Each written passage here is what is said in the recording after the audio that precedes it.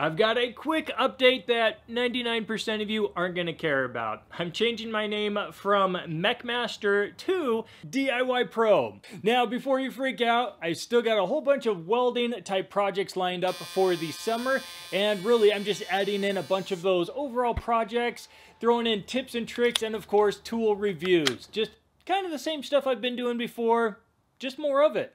But here is your chance to leave a comment if there are things you want to see differently, change, you like, dislike. Let me know.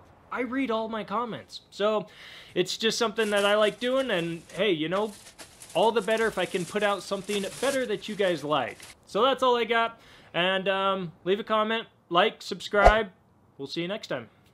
As to not screw up YouTube in making it think that this is a short, I gotta make it at least 1 minute long. So here's a little preview of what's to come.